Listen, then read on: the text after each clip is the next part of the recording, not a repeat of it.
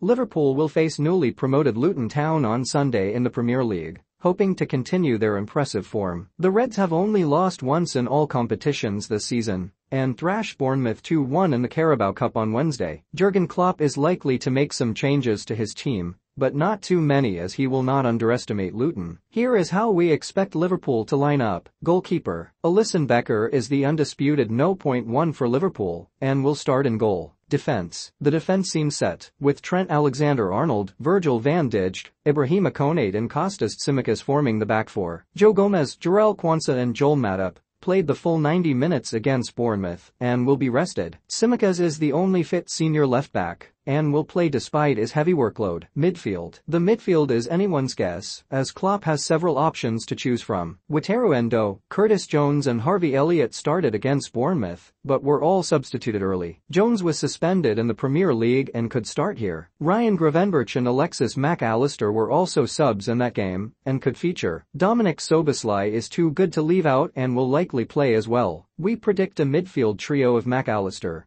Jones and Szoboszlai. Attack: Darwin Núñez came off the bench to score the winner against Bournemouth and will surely start against Luton. The Uruguayan striker has been in fine form this season and will lead the line. Mohamed Salah is a must-start in every Premier League game and will play on the right wing. Diogo Jota will come in on the left wing after being rested against Bournemouth. Cody Gakpo played 81 minutes on Wednesday and will be on the bench. Luis Diaz will miss this game after his personal tragedy.